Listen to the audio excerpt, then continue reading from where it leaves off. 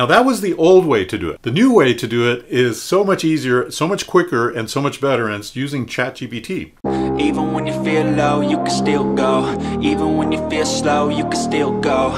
Even when there's no hope, you can still go. I never answer to no, man, I still go. Welcome back, and in this video we're going to talk about how to create an online course. Now, I've created 103 online courses so far. Every single month that number goes up. And I can share some really amazing insider tips and secrets for you in learning how to create your first online course, or your second or third or fifth. See, even before I started teaching online, I used to teach live a financial services class for a large financial company. And one of the things I learned about teaching is that teaching, in my opinion, is nothing but answering a series of questions in a logical flow order. Okay, let's think about that. If you're learning how to walk, the first thing you got to learn is how to crawl, right? You got to learn how to crawl as a baby, and then you got to kind of learn how to push yourself up.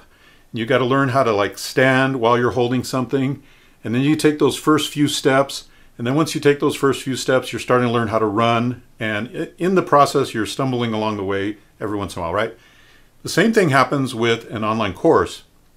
The same thing happens with any learning process, is you've got to take it step by step by step. Now, if you think about an online course as a series of answered questions, then you're on the right track to creating an amazing online course that flows from beginner concepts to intermediate concepts to advanced concepts. So thinking of it that way, I'll give you an example of how I used to create online courses before AI came along, and then I'll share with you how I do it now along with AI. So in the old days, which is really just a few months ago, I would take a yellow pad and I would write down every question somebody would have about the topic that the course was about. Every single question that came to mind, I would write it down. Now normally, in a given yellow pad, I might have like 20 or 25 questions that people would have about this topic. The next thing I would do is I would start to number the questions. So in the first step, you don't think about flow or order or prioritizing. In the first step, you just do a mind dump of all the questions somebody would have about your topic, right? In the second step, you now start to number these in flow order. What I mean by flow order is, what's the very first question somebody's going to have about that topic? Now, what's the second question after you answer the first question? Now, what's the third question after you answer the second question, and so on. So you want to order them in logical order, right? Priority order, where second question builds on the first, the third question builds on the second. So then I do that. I would start to number them. I'd say, oh, question number 1 is here, happens to be number 1. Okay, good. Question number 2, though, is not the second one I wrote. Question number 2 is right here, down here. So I'd put a number 2, and I would do that. I would say question number 3 should be this one. I put number 3 there. Pretty soon I had questions, and then I had numbers over here. And then I would put those numbers in the right order, and now I have the beginning of an outline for my course.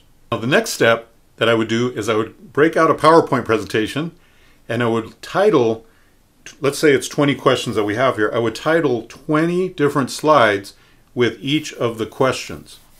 So now I have a PowerPoint with 20 slides, right?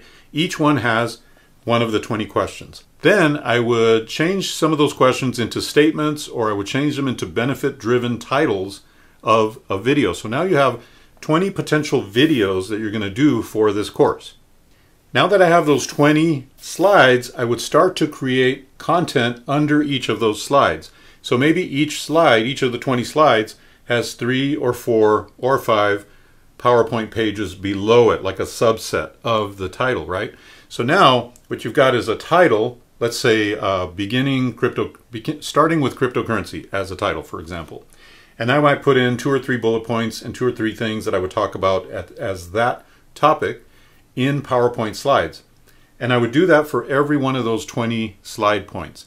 So every one of those 20 slide points would now have a fleshed out presentation for each of those questions that we're answering. Now the next step is I would add in images, because we don't want a boring presentation, so I would add in images to that presentation, and the following step would be you record it.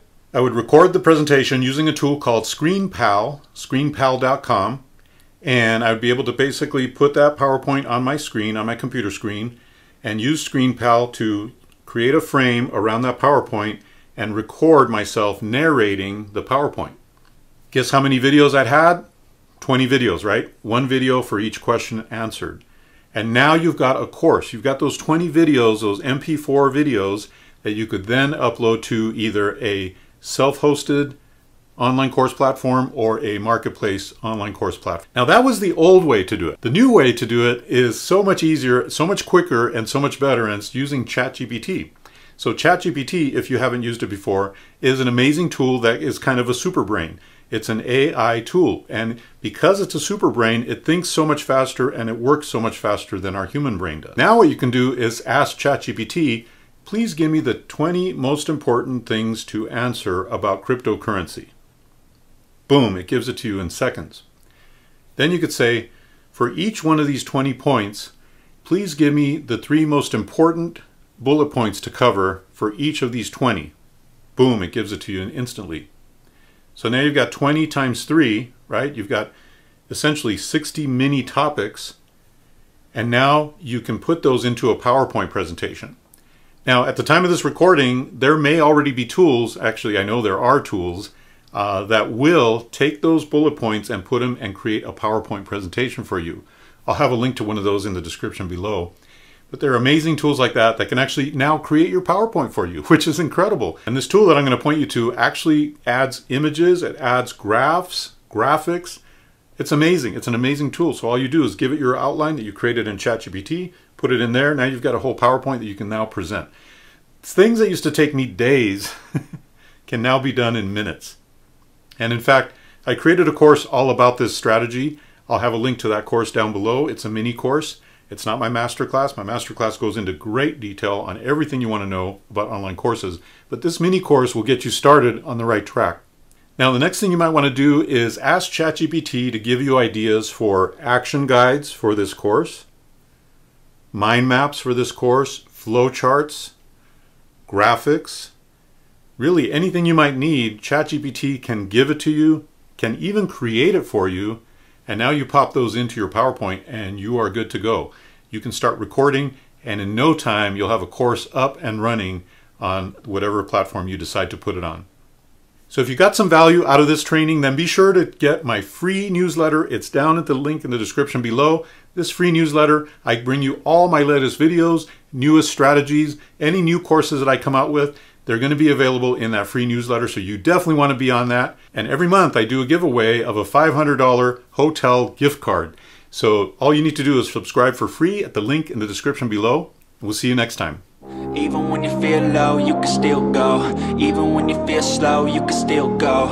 Even when there's no hope, you can still go. I never answer to no, man, I still go.